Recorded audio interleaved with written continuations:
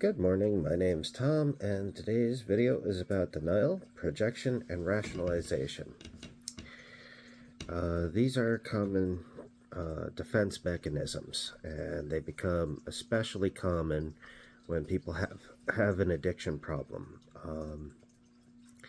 I'm not afraid to call somebody a drunk, but it's worth noting that as individuals, we can't just diagnose somebody. It doesn't mean we have to, be blind to it. But,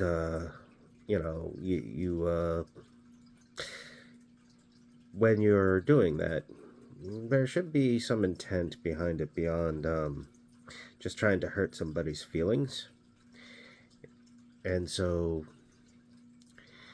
that's just worthy of putting some thought behind. Now, when it comes to denial, obviously that's how dare you? How could you be so rude? Who are you to talk about my drinking? That sort of thing. Obviously, but it also applies to other areas like, as addiction, whether it's alcohol, gambling, drugs, or anything. It applies to other parts of their life, rationalizing away, their problems as somebody else's fault, or as something that's completely beyond their control. And when rationalization fails, thought-terminating cliches come out like, well, there's nothing you can do about it, or it is what it is. It's supposed to end thought and end discussion. Let's see, rationalization is also it's something that acts in furtherance of the denialism, but it's also a common example would be like in the workplace. Look, I can hold my own. 1 drink at lunch or 2 drinks at lunch is nothing.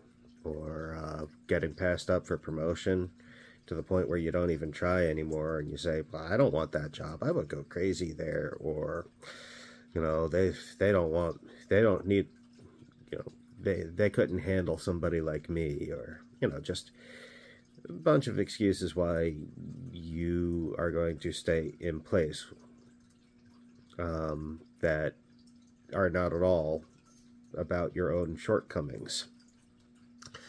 And projection, that one is where you attribute your own behaviors to other people. For example, you may dislike somebody at work because you don't like the tone of their voice, or there's just something about them that irritates you. And you decide that what it's really about is they dislike you. They're out to get you, whatever it is they're doing. It becomes a point where it's not that you were annoyed by them. They must be up to something. These are all like common defense mechanisms. Extremely common and problematic when dealing with alcoholism.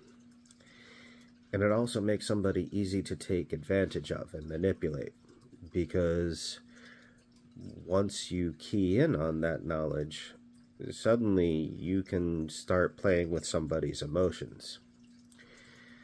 And it's important to understand that a lot of times you're not actually in control of yourself as much as you think you are, because somebody's pulling the strings in ways you didn't understand were possible.